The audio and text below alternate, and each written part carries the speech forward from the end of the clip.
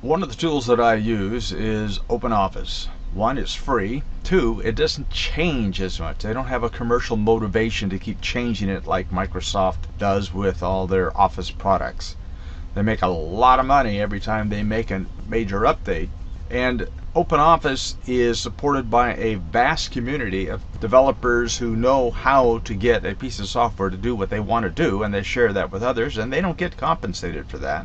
But they do offer something that is of use to the rest of the world, and I'm one of those members of the world. So to get OpenOffice free, I'll go to Google, which I'm doing here, and I'll say download OpenOffice, and it'll show these things. I use Windows 7.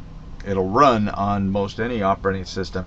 It really flies on Linux and derivatives of Linux. So let's go to Apache, which is an OpenOffice foundation.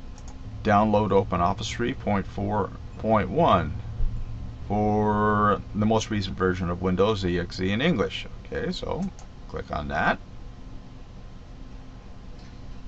Alright, now let's see what else we can get here. Alright, here we go. Comes up and it says that it's ready to do it. So I just saved the file to my download area, and that should take it a while, so I'll pause this while that's happening. I'm using Firefox, and you notice the latest Firefox has this little thing up here in the corner that tells me how my download is doing. And so with that, this will turn to a green arrow when it's finally downloaded. I can click on it, go to that place, and install. Now if you click on this little icon, dynamic icon, because it's being updated in real time, you can see 3 minutes 6 seconds remaining, 101 of 130 megabytes. It's a large package, but it includes presentation manager, word processing, a database manager, spreadsheets, so it's the entire package. Okay, the download is complete. Should point out some things here about OpenOffice. Notice 813,057 downloads this week. You think that's making a dent in Microsoft's market? Could be. Cross-platform, Windows, Linux, Mac OS, 10, 170 plus languages, extensions available, commercial support available. It's a real piece of software, and it's got thousands and thousands of hours of programming support and development. Okay, so we go up here and click the green arrow.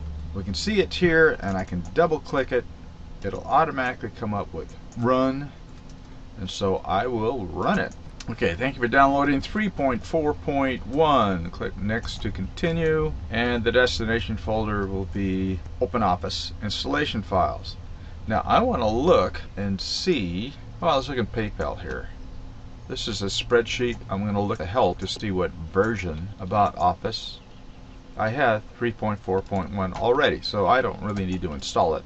So you just follow through and do that, and you're done.